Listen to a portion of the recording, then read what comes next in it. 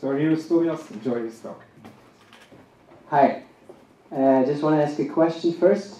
Who among you has changed their consumption in the direction of, for instance, eating less animal products, or has volunteered for an animal organization, or has donated to an animal organization? Okay, that's a lot of people. And who has ever heard the criticism like, shouldn't you focus on humans first? Have you heard that? That's also a lot of people.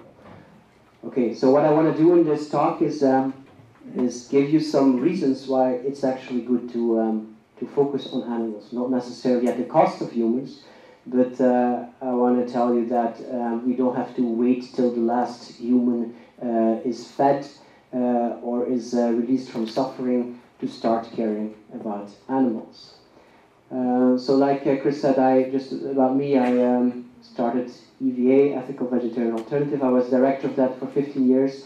Recently I'm basically a speaker, I speak for Center for Effective Vegan Advocacy. So me and Melanie Joy, an American psychologist, we give trainings all around the world to activists.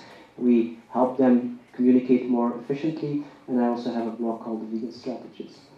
Because I want to be effective, of course, I've stolen some slides from other people and I didn't make them myself. So thanks to these people and organizations. And yeah, this also explains why my presentation is aesthetically a bit of like a mix. So why animals? So this we call this cost prioritization. We look at which domains are useful to invest in, to invest time or money in. And the question now is, why would we pick animals? Why would we pick animals when there's so many refugees suffering, fleeing their countries, fleeing misery and war, etc.? Where there's why would you choose animals in a world where there's like natural disaster? Every few months there's like a huge big disaster which strikes and afflicts millions of people. Or there's like children afflicted with horrible diseases like cancer, etc. Or there's poverty in our own country. Why would we pick animals? So you might be a person, and you're probably not, because most people in this room I see have done something for animals, but you might be somebody who says, well, there's a big difference between humans and animals. There's just a difference. Humans are humans and animals are animals. And the suffering of an animal can never be, of a human can never be compared to animal suffering. Now, or you can say like maybe a human life is worth more than an animal life. And I think some of those considerations, I mean, I'll leave it up to you whether you think them or not, but we might call them speciesist, in the sense that, I guess you heard the term speciesism. Speciesism means that we will distinguish between two beings and say that the interests of one being are more important than the other being merely on the basis of the fact that they are of a different species. So the analogy is, of course, with racism. You're going to say that a white person is more valuable, or their interest counts more than a black person because he or she is white, which of course is bullshit. It's not morally relevant to say that. And it's not morally relevant also what species you are. It's not morally relevant in terms of how much you suffer. Whether you are an animal or a human, your suffering can be the same. But even if you don't accept that, and even if you, what we call, discount animal suffering, you say like, this suffering is much more important, even if you reason like that, there's still a lot of reason to care about this, because the scale is so big, because the suffering here is so big. So you could even say like, this suffering is 100 times more important than this suffering. Well, even then, you would care, or you would do something about this suffering.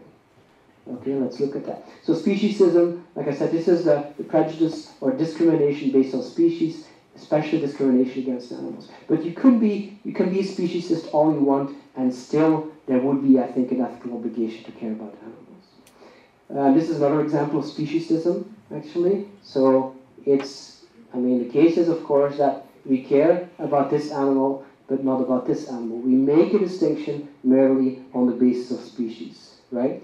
There is no, I mean, if you would say that this being is, or this being is much more able to experience pain and suffering, has like a larger consciousness, and is able to like experience a larger array of feelings or whatever, then that will be a relevant moral difference, morally relevant difference. But the mere species difference is not a morally relevant one here. Okay? So why focus on animals? So first, yes? Where do you draw the line in terms of species? It's a question that I get. Yeah. It's not an easy question, and it's not because we can't really answer it that there's some things that are not clear. I mean, we can easily say that, for instance, pigs are as intelligent as dogs, and they should matter, and cows should matter. And it doesn't mean that we are uncertain about mollusks or mussels or shrimp or mosquitoes. It doesn't mean that we are uncertain about these things, that we are uncertain about the other things. So the line drawing thing is a bit of yeah, I don't know if it's always the best argument. It can be an argument in the future when we've solved these things, but right now we are so sure about the suffering of so many creatures that I think the line drawing argument is a bit of a distraction. Okay, I'll leave some room for questions at the end. I'm going to show you some things about the scale, and maybe you've heard this idea that when I send you a letter and ask for your donations, I'll be more successful if I give you the story of just one child instead of talking about 100,000 children in Africa. Have you heard that statistic? Like that it's more successful and I can get more money from you if I talk about that one particular concrete child rather than about 100,000, right? So this is called a kind of psychic numbing. So this is a graph that represents that your emotional response is higher when there's a lower number of individuals involved. And the higher this number of individuals gets, I mean, the less we kind of care. If we're not thinking about it very much, if we are especially emotional only about it, okay? So that's, I think, it's a very regrettable response, and it's not the right response, because if you care about this being, this world-renowned photograph with this refugee child washed ashore, well, then why wouldn't you care about this refugee camp with thousands and thousands of people that are potentially also in danger of being washed ashore like that? So what I want to say is, when we talk about 100,000 people, or 1,000,000 people, or 1,000,000,000 beings, that is just a collection of individuals that we care about. Okay, so these numbers do count, they're very important. So, some numbers. 7 billion people in the world, and of course, many of them are suffering, many of them are not in ideal conditions, but, I mean, at the very most, we have 7 billion suffering beings. Fortunately, that's not the case, okay? We're not suffering all the time, not all of us all the time. So, a big part of that, a big part of these people are, to a large extent, happy or satisfied or content a large number of times. The problem is not really here. This is the number of cats and dogs in the world. 600 million cats and 500 million dogs. That's of course an estimation. Nobody's out there to count them individually. But now let's look at some other numbers. This is the global live farm mammals numbers. So we have cattle, the cows, the sheep, the pigs, the goats, and rabbits. So these are the animals that we raise for human consumption, for food. And together we have 5 billion animals at any moment in the year present. That's on a yearly basis, that's more animals, because these animals, most of them don't live an entire life. So they are replaced within that year, they're replaced by others. So in the course of an entire life, you have many more than that. Okay? So now let's add something. We had global live farm animals, so now we have global live land farm animals. And the previous image, so this whole thing, now becomes just this thing. Right? The mammals are here. And we added the chickens. These are chickens. The layer hens, the ones that provide us with eggs. And the broiler chickens, the meat chickens. And here's ducks and turkeys. And we're now at 34 billion beings at every moment of the year. 34 billion. And then let's add global live farm animals, the fish. Now we're at 114 billion. Okay? So these are farmed fish. just the ones we farm. And then we add wild fish. That's all the fish that we catch in the sea. And you see where we were originally, it's only a very small slice anymore. And now we're at 1,614 billion animals. So these numbers are, of course, mind-boggling, and you don't know what to do with them anymore. But it's just to show that the scale of this problem, of these beings suffering, is gigantic. And, you know, usually they say, like, don't put too much text on your slides. This is not my slide, by the way. I just took this slide because it lists a lot of complications and health problems that these animals that live in these intensive factory conditions are suffering from mutilation to parasites to boredom and frustration and stress and anxiety. Their lives are, on the whole, pretty terrible for billions and billions of animals every year. Okay? So a question we could ask then is, like, which of these animals are most important to care about? What would your guess be? What would you think that is priority among animals to care about and to give money to invest in? Yeah. Chickens. Chickens? Why is that? There are a lot of them. Why are there so many of them? Because they're small and Yes. you need a lot of them. Very good. So there's many chickens because they're so small. Do you know how many chickens go into one cow? It's not a joke. It's 250, more or less. 250 chickens go into one cow. So for every cow you slaughter to have their meat, you need to have the same amount of meat. You need 250 chickens. So that's 250 individuals. Okay, so that's why the suffering of chickens is very important, because there's so many of them. And the same goes for fish. Okay, fish are usually small. I mean, if you eat whales, there's an argument to be made to eat whales because they're so big, or elephants.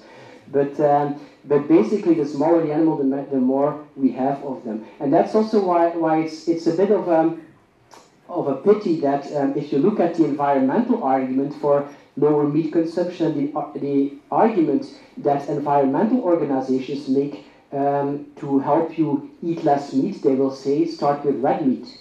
And also the health argument says, like, eat less red meat, right? They don't talk about chicken and fish. These are considered healthy. But if we do that, and if people shift from beef to chicken, from cows to chicken, then we just kill more animals and we make more animals suffer. So that would be a very bad move.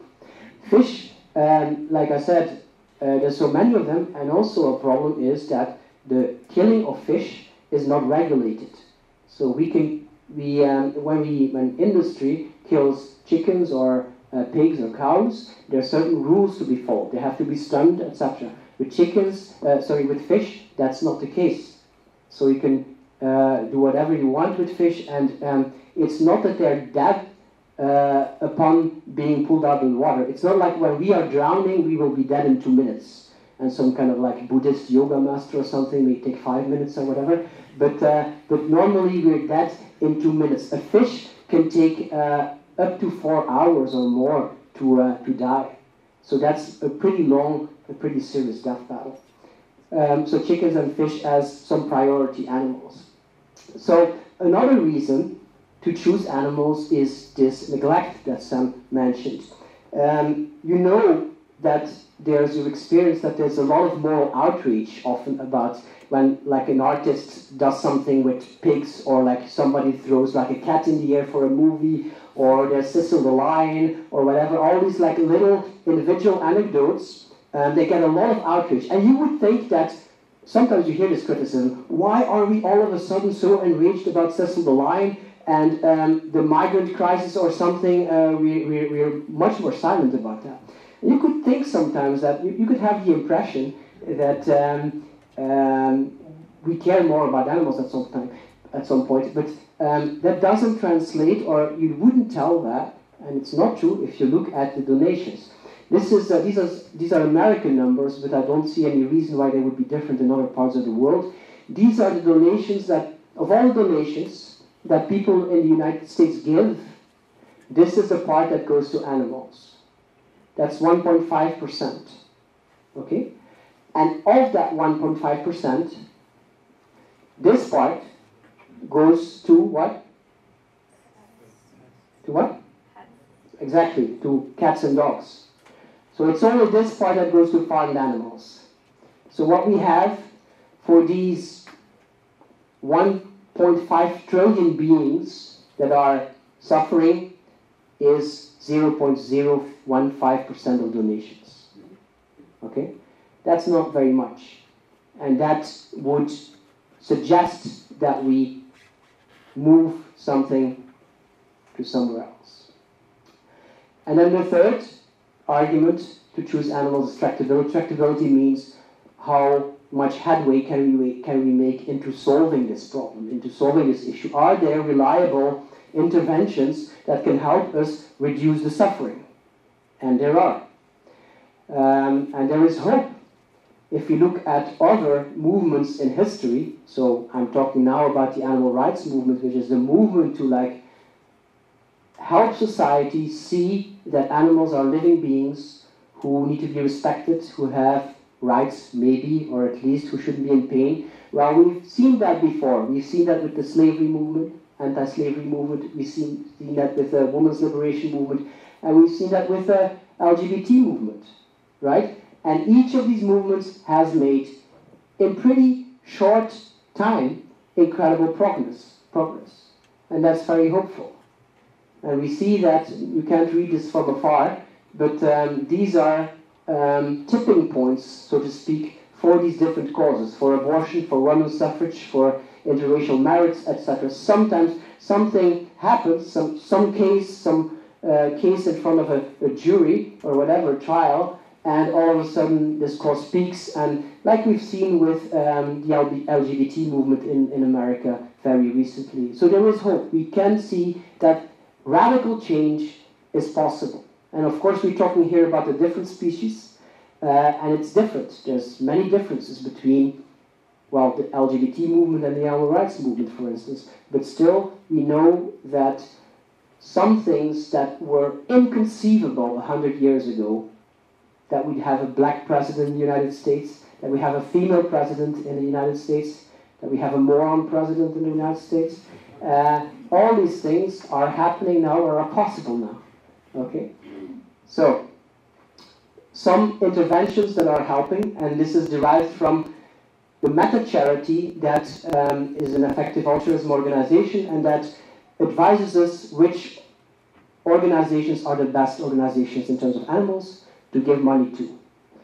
So this organization, they evaluate other organizations, and they also evaluate interventions, campaigns, actions, etc. And they look at what works, what's most effective. So these are people like studying things and modeling things. There's philosophers and mathematicians in there, and these people are trying to see what works. So some things that work, or that seem to work. Farmed animal interventions is the topic that we're talking about. So leafleting and online ads to create consumer changes.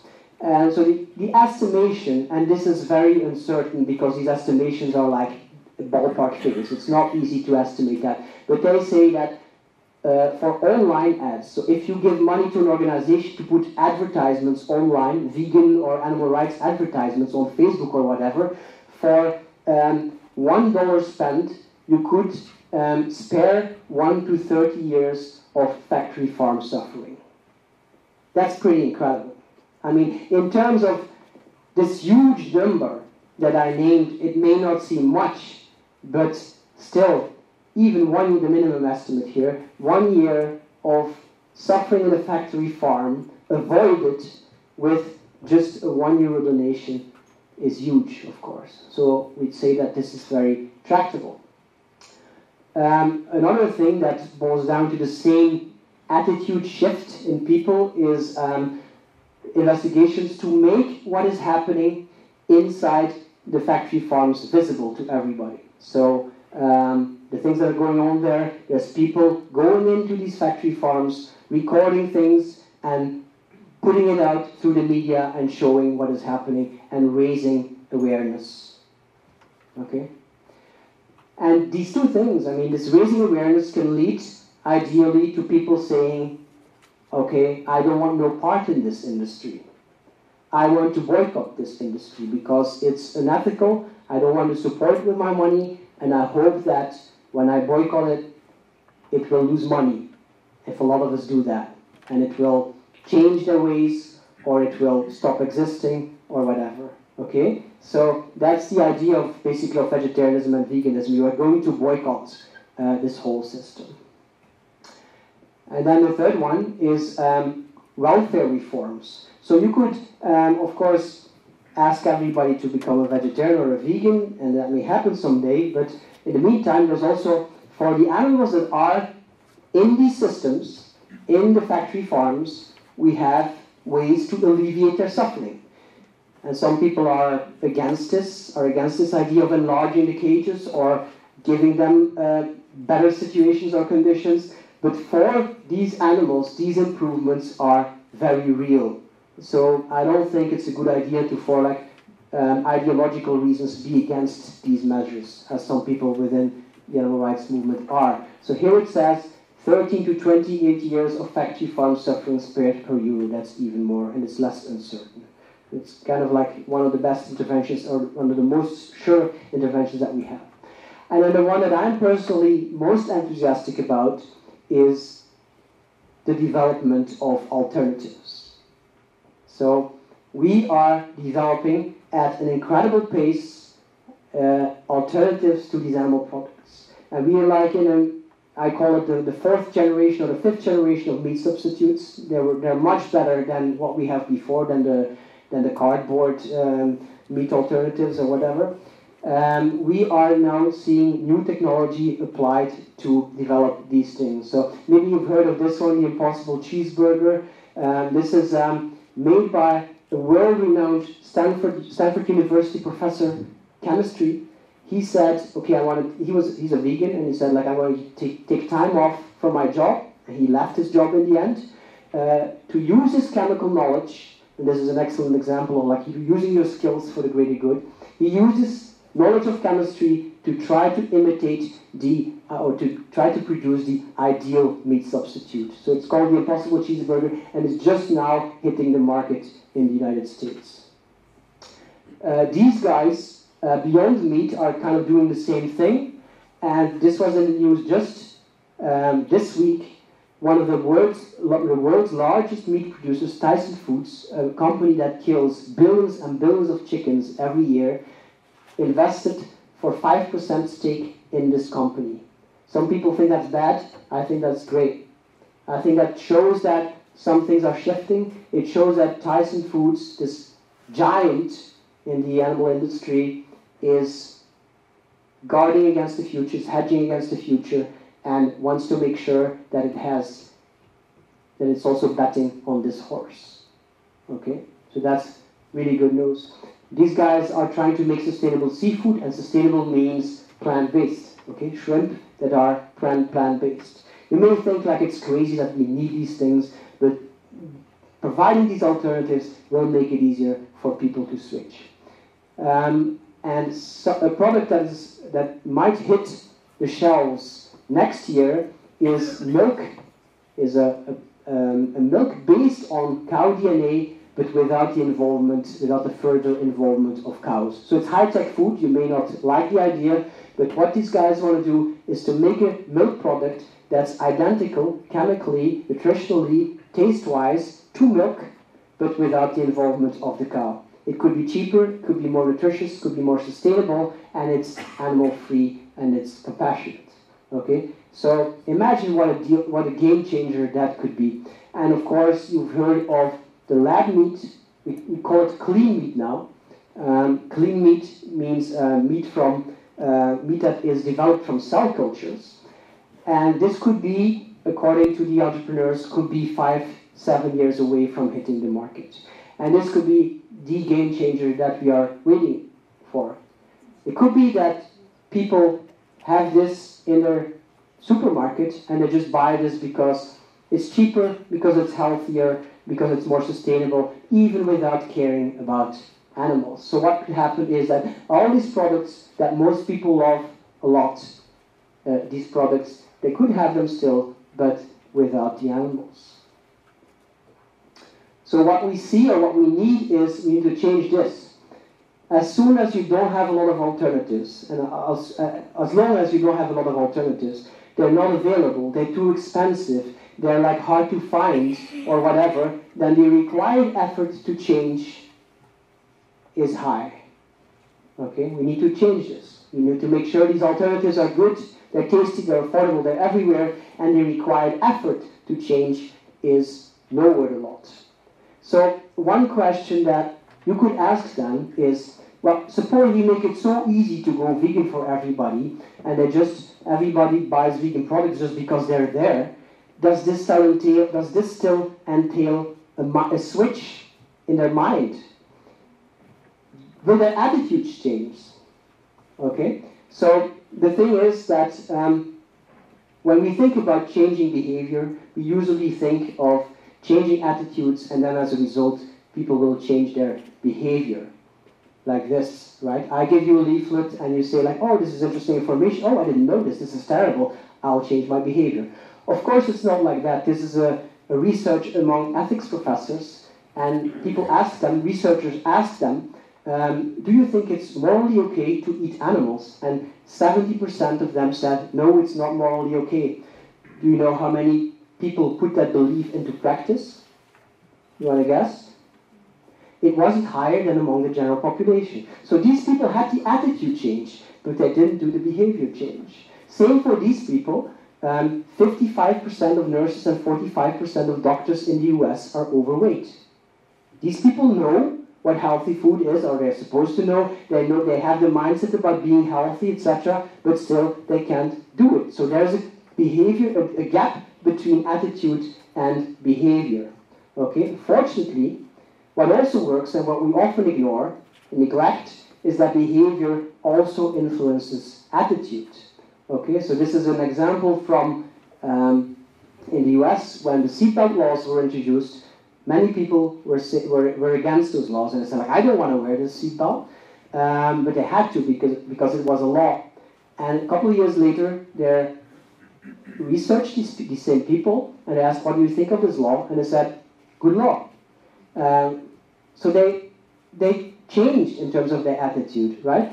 What happened was that they changed their attitude after they had to change their behavior. Maybe they saw it wasn't that difficult. Maybe they wanted to to reconcile their attitude with the behavior that they had to do. But we know that this is how it very often works, that we change behavior first, we'll skip this, and that attitude changes afterwards. So thanks to these meat alternatives, changing your behavior and changing your attitude becomes easier. So this lab meat might be the technological revolution that precedes the moral revolution.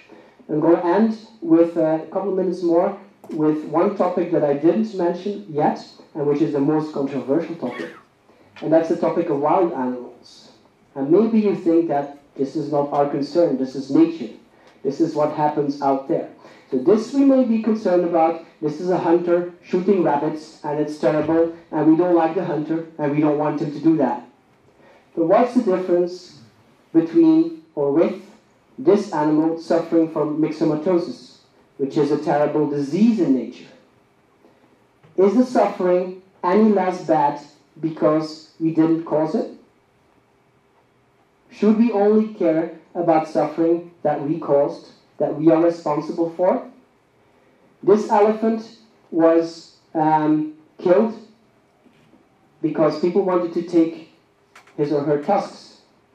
And this elephant, who still has the tusks, was killed because of drought, maybe a slower death. Or this one was killed by carnivores. Is the suffering any less bad because we didn't cause it? You remember the graphic with wild fish? Wild fish are the fish that we catch in the sea. But now if we add all the wild animals in the world, then these are what we are left with, and this is what we added. This is wild fish that we don't catch, that are killed by other predators, etc.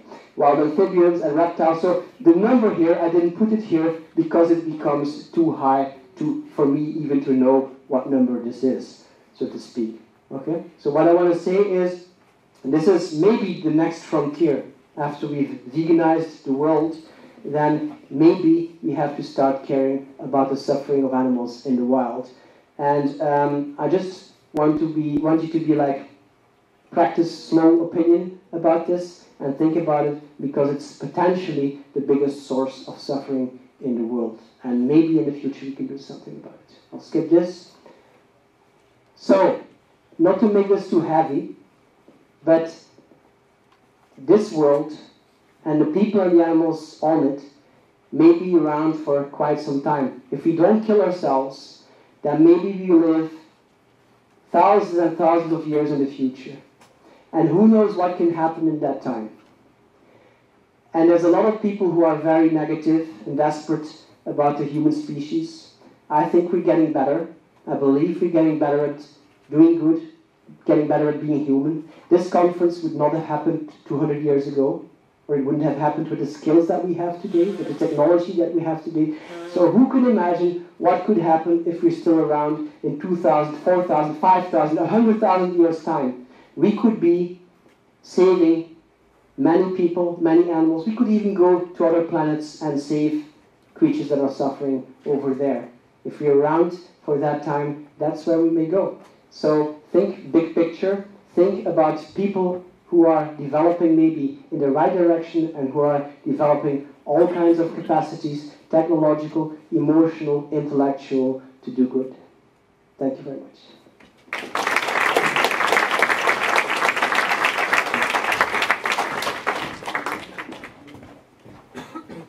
There's time for questions.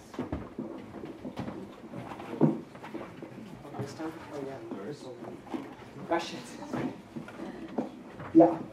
Tobias, I think you focus a lot about numbers, but you don't really take into account the amount of consciousness per animal species. That's why I think, is it correct to make that way of thinking? Yeah. For instance, if we would eat snails, are we going to compare the life of a snail to the life of an elephant? Yeah. And then calculate how many snails go into an elephant. It's a good point. And indeed, when we want to assess the impact of suffering or the suffering that there is in the world, we have to take into account this difference in capacities for suffering among different creatures, which is why, you know, the very last pie chart, I could give you one more that's even more spectacular. That's the one with insects. But I didn't show you that one, because it gets completely crazy at that point. But it's a good point, and snails might not have the same capacities for suffering as elephants, and that's why we can discount them more than we can discount animals. Of course, there's also a lot of uncertainty in this, and we've made mistakes before trying to assess the capacity of animals. So I would tell you that you should be careful in that, and that we shouldn't discount animals too easily. But I agree with you. Like it probably doesn't make sense to put mussels at the same level of pigs or dogs or whatever. Yeah. I wanted to react to him a bit. I think if you would, for example, to give you an example, if you would rip out a spider's leg, or you cut off an elephant's leg, you would be much more affected by what you see with the elephant, just because he has much larger for us to recognize facial features and things like that. But it doesn't necessarily mean that they both just have a nervous system. Do you know what I mean? I understand you very well. And the same with the snail. I think if you would cut the snail in half, or you would cut an elephant in half, the elephant would be a lot more shocking, but it wouldn't necessarily be more suffering. No, but we can't know either way. So some animals may not suffer when we pull out one of the, I mean, they told me that about some spiders or whatever, or, you know, I don't know if it's true, but there are possibilities that there are differences. So I think it's a valid point, but I think we have to be really careful about making those distinctions also. I take your point, and I don't want to jump into conclusions. However, I think that just as was said about effective altruism, that we need more studies about the central nervous system, the capacity to suffer, the consciousness in different animal species. Yeah, that's definitely a focus within the community. There's definitely a focus on research to assess Also, for instance, in the wild, how much are animals actually suffering in the wild? We don't really know that. We can assume there's a lot of suffering in the wild. We don't know how much it is. It's also very hard to assess when, at what point a life is worth living, and at what point it's better to not be alive. Very difficult philosophical questions, scientific questions. There's a lot of things open for discovery. Maybe some of you can go into those fields. Hi, it's just something that maybe you mentioned already, but there seems to be some kind of taboo about helping animals in the wild because it's nature and because, yeah, it's going to change, you think, because... Yeah, this actually, within the effective altruist community and not in the whole community, that's actually one of the only domains where I see people being really concerned about that topic.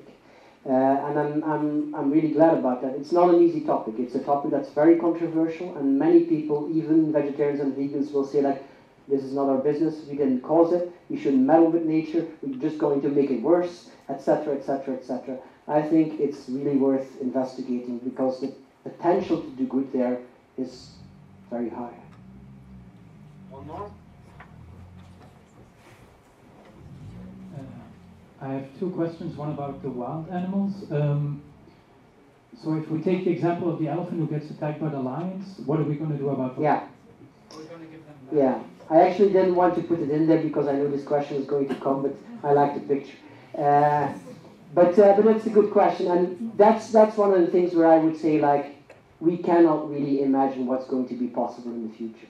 If we are around here in the year 5,000, the year 7,000, we cannot imagine what kind of like technology or whatever we're going to have available to us to maybe do something about this. And I think whatever we think about it, we shouldn't just say like let nature be nature. I think that's just, for me, that's bullshit. I don't agree with that. I think there's suffering there. If a person is struck by a natural disaster, we think it's bad. Why wouldn't we think that it's bad when an animal is struck by a natural disaster? The pain, the suffering is the same. There's no line anymore between us and nature. It's all one thing, so we can care about it. Could you tell us something about what is known about how healthy these lamb meats are, or how... Yeah. We don't know that much about it yet, but we know that we have at least the potential there to change the chemical structure and the substance and the nutrients of those products. So if we say that, for instance, well, it would be interesting if meat had some more of this or of that, we could more easily add it than to the real conventional meat. We could add vitamins and minerals, etc. We could reduce fat content, etc. So there could be advantages. Yeah.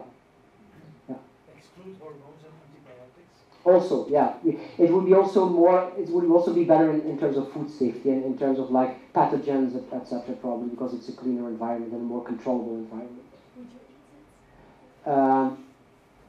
I wouldn't see an ethical problem in eating it. Maybe I could feel disgusted or something. I would at least try it once because I would be curious. How do you tackle the problem of animals destroying forests? Animals destroying forests? Animals in excess. Yeah, that's a good question. It's a dilemma often. Like when there's too many animals around, and they may be damaging not only their environment, but damaging each other. When there's too many, they suffer because of hunger, etc. And then you could ask, like, maybe it would be better at some point to do some mercy killing, to make sure that there's not too many of them, so that the ones that are there don't have it too bad. So yeah, there's a lot of dilemmas in here, and many people, especially in the vegan movement, think we've got it all figured out, and there's no dilemmas anymore, there's no questions anymore, but there's really also interesting dilemmas to intellectually think about and philosophize about. Okay, we'll end it here. Give it up for Tobias.